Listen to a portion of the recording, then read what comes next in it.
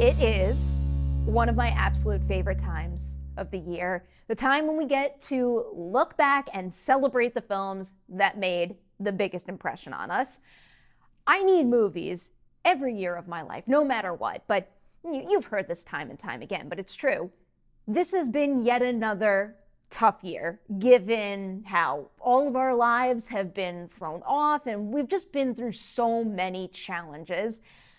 Going through all of those experiences in 2021 for me has just further emphasized the fact that movies are, yes, a great source of entertainment, but they are also deeply valuable ways for me to cope, to process, and even to grow as a person in the real world. Some of these movies I'm about to name tick some of those boxes, others tick all of them, but all 5 movies on my top 5 of 2021 have one thing in common. They played a significant role in defining my 2021 and making it better. Kicking it off right now with my number 5 pick, I have Coda. First off, with this one, I just absolutely love when there is so much hype out of the first screening of a movie, and then I see it, and it actually lives up to the expectations that early enthusiasm set. Coda did just that. But then on top of that, this was a movie that I first saw way back in January out of Sundance, and it had the staying power to keep the story on my mind throughout the entire year, clearly making its way to this list, and also becoming one of the films that I am rooting for the most this award season. And I think that is not just a sign of Coda being one of the most moving movies of this particular year, but also a sign that Coda will likely have staying power well beyond it. Everything in it it works so beautifully and on so many levels. It is a super sweet and enjoyable coming-of-age story, but it also rocks quite a few deep and very touching character arcs that dig into the importance of family, but also the importance of a family evolving as people grow older and as their situation changes.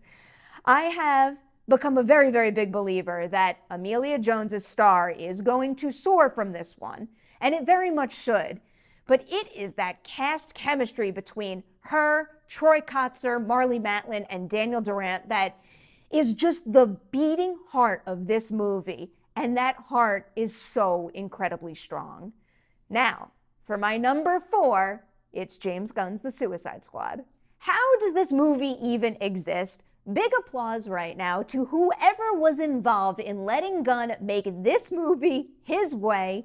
This thing is wild, irreverent, and very, very violent. And listen, if it was just that, and in James Gunn's style, I probably still would have liked it quite a bit, but it's making this list because it can be all of those things and also have a significant amount of heart and real purpose to it. I can have my fun, but while also experiencing meaningful character arcs, seeing heroes rise and change others around them for the better, like Ratcatcher 2, and also even dig into a big bad with the power to break your heart. I think Starro's line, "I was happy floating, staring at the stars," is one of my favorite lines of dialogue of all of 2021. Gunn basically delivered a movie that was exactly what I was hoping for, but also so much more than I ever could have imagined. And with an A+ soundtrack too, I have to add that.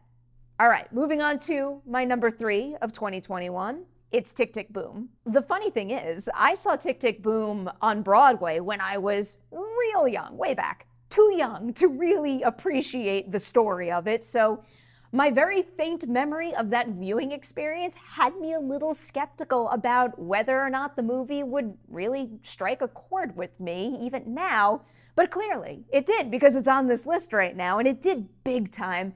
Given my age right now, a lot of the things that Jonathan Larson experiences in this story just really hit home, whether it's being in a creative field, weighing passion versus money, figuring out when to follow your heart versus what might be expected of you at a certain age. And then Andrew Garfield in that role. I mean, I obviously knew he was extremely talented, but this right here is a next level performance that just shows off such immense range and a whole bunch of skills that I never knew he even had.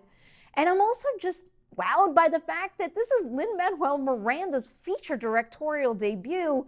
It just feels like this is especially challenging material to adapt to screen, but he does it in ways that give us access to the characters and the pressures that they're experiencing, while also making it feel like a high energy and, in some scenes, magical spectacle. I'm so impressed by this one.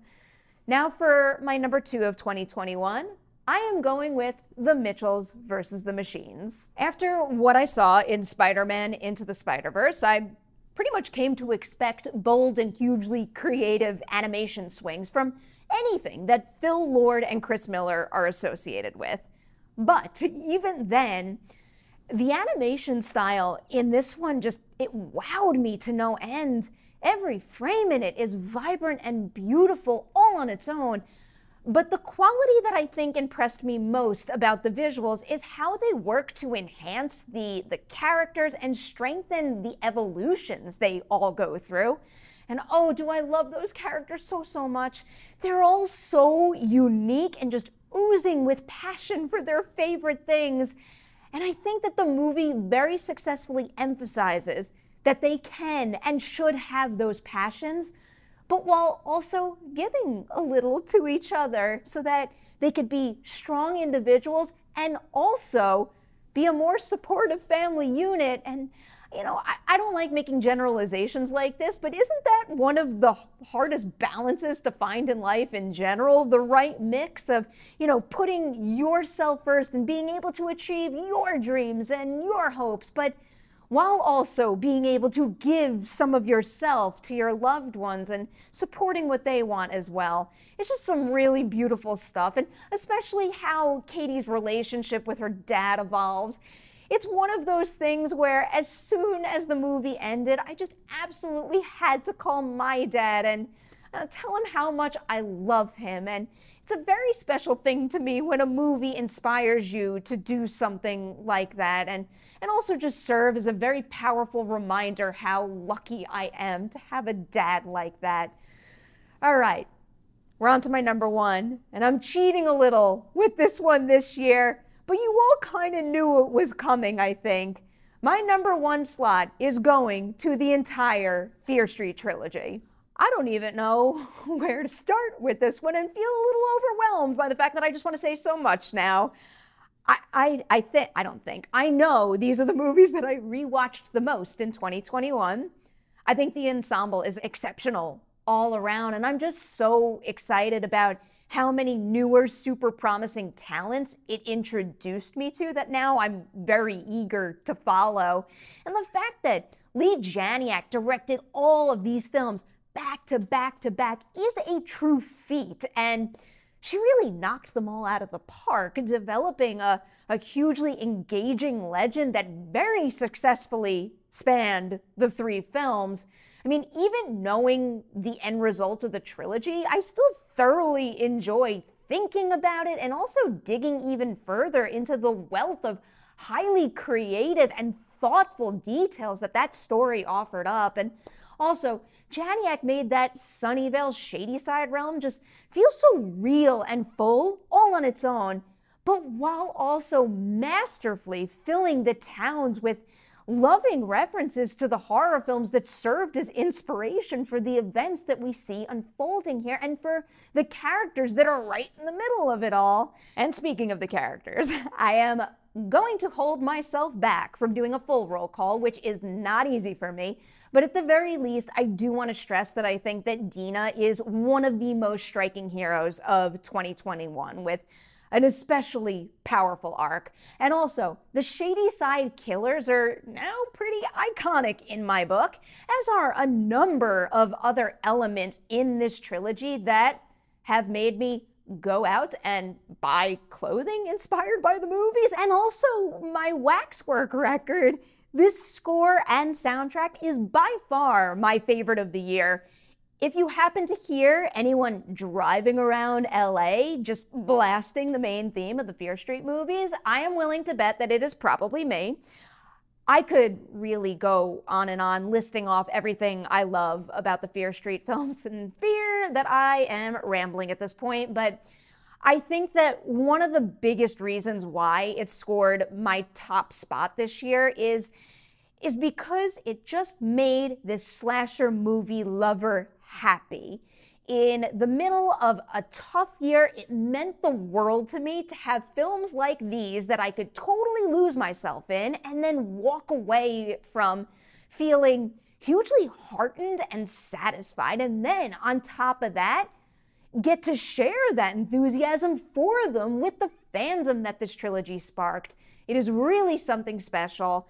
And, you know, I know this is always a very bold statement to make the year a movie is released, but I feel like I've watched these films enough this year to say this with confidence. The Fear Street films aren't just favorites of 2021 for me. They are up there with some of my all-timers. All right, that is it. Those right there are my top 5 favorite films of 2021. Please, please, please drop your own list in the comment section below. I would really love to know what movies made the biggest impression on you in 2021. Also, I know I'm going to get more opportunities to express this gratitude before the year closes out, but I do feel compelled to do this right now. Thank you. Thank you. Thank you for celebrating yet another year of film with me on this channel. This channel is really my happy place, and it has become that because of all of you. So to everybody out there who has ever given me a single view, a like, or contributed to this community, thank you, and I absolutely cannot wait to celebrate more movies with you in 2022.